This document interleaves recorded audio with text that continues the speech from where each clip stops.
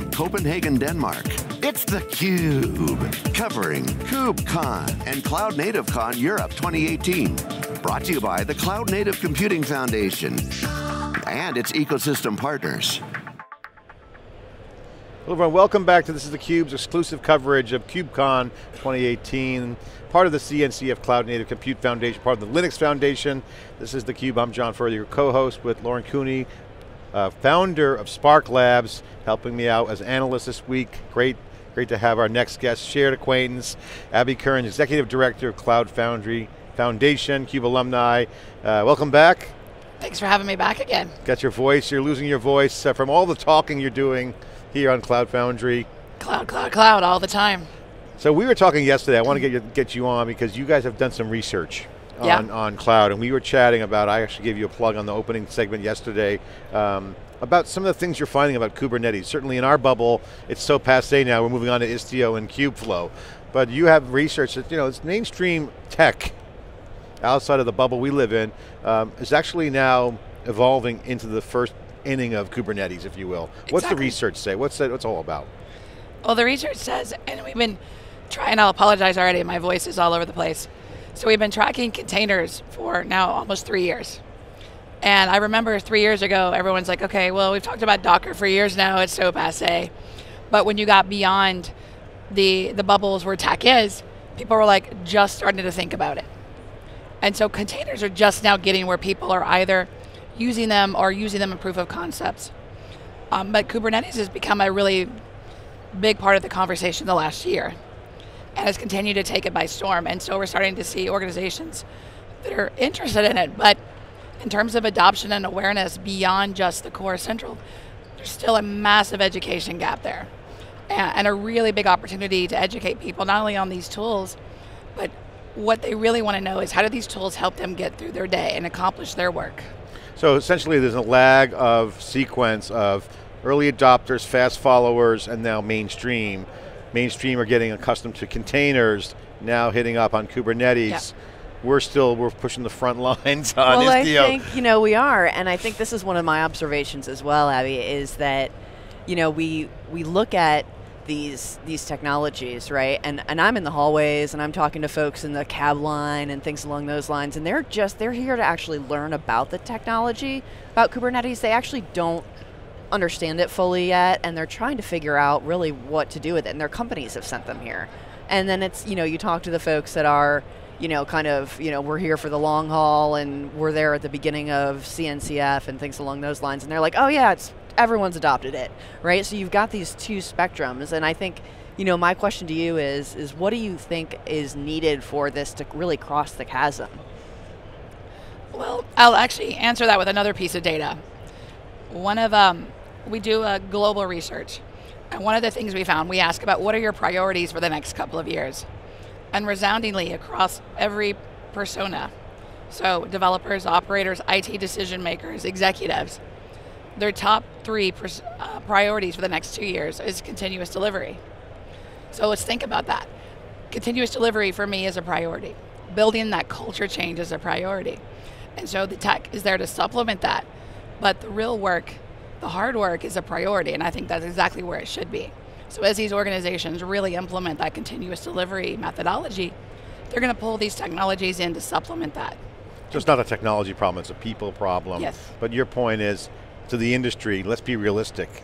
Yeah. And understand the segments that are adopting at what pace, matching education or evangelism or transformation at the right piece of the journey. Yeah, I mean, all of this tech, even Cloud Foundry, is a supplemental tool. Yeah. The hard work is really continuous delivery, building in that culture change, making software a core part of your business, making technology part of your day-to-day conversation. And that heavy lift has to come in order for any of these technologies to be successful. You guys done a great job. I want to just say, Cloud Foundry, I want to give you some props. Congratulations on the work you've done. Take a minute to talk about some of the success. You're an ingredient in a lot of successful applications out there. What are some of the stats? How many people are using Cloud Foundry? What's some of the uptake? Share some of the numbers of the performance with Cloud Foundry. Well, I mean, we're in use of over half the Fortune 500 across every industry. What's been so phenomenal and so awesome about Cloud Foundry, and we really saw this at Summit, is all the industries that are using this to change. But what was interesting about our last Summit, which we just had a couple of weeks ago, is all of these companies wanted to get on stage and not talk about the tech.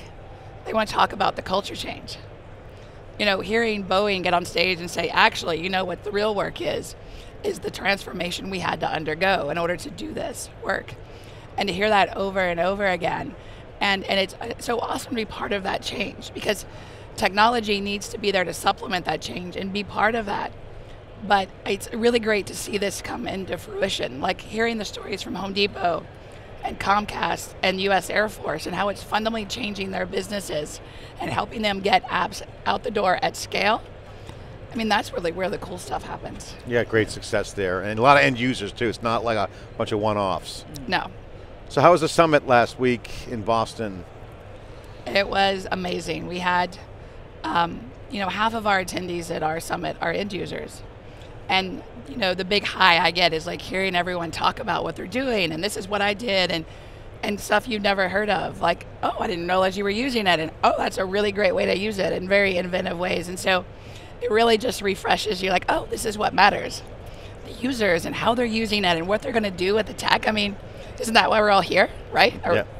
It's great, and they're creating such amazing technologies that it makes you energized about what's going on. Yeah, and I think it's amazing to me, because I was actually at the Cloud Foundry Summit as well, and there was one customer, I can't remember the name, that got on stage, and they were using they had 2,100 end users or something like that, developers, their company actually using Cloud Foundry. And it was really, I think that was the number, and I think it was really tremendous to see how many people inside of one company are actually using the technology across the board. It was really great. I mean, this is all about, I mean, we're in a modern software era, and this is a whole new guard coming on board, and it's a whole new architecture.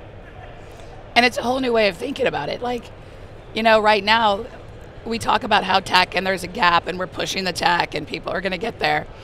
But it's not going to be too long before the enterprises are pushing back, saying, hey, this is what I need. Here's where I am. I'm running at a scale you didn't think about yet. You know, we're running, you know, we have a lot of users that are running, you know, tens of thousands and thousands of applications. What about when they're in the hundreds of thousands of applications, and what does that look like? And they're like saying, well, I'm going to do this, and here's what I need to do. And I mean, a lot of microservices. Abby, I got to ask you to end the segment. Thanks for coming on. I know you rushed to come on. Appreciate you taking the time. And always super busy. Happy to do that. What's your priorities for next year? Obviously, you got a lot of successes under your belt. What's next? What are you going to check off the list this year? Well, interoperability is a big theme for me this year. And what does that mean? That means building bridges to other technologies and other projects, like the amazing work that's happening in CNCF and all of those great technologies. So making sure that when those technologies mature, how do we bring those to the enterprise? And then really continuing to work on our ecosystem and work with our members and to really get more contributors around the table. Awesome. Developers and contributors, Dev plus Contribute. Thanks for coming on. My pleasure. And contributing your insight, and you know, I know you got the voice going. We appreciate you taking the time. It's the CUBE Conversations here in the CUBE in Denmark for KubeCon 2018, part of CNCF. I'm John Furrier with Laura Cooney. Be right back after this short break.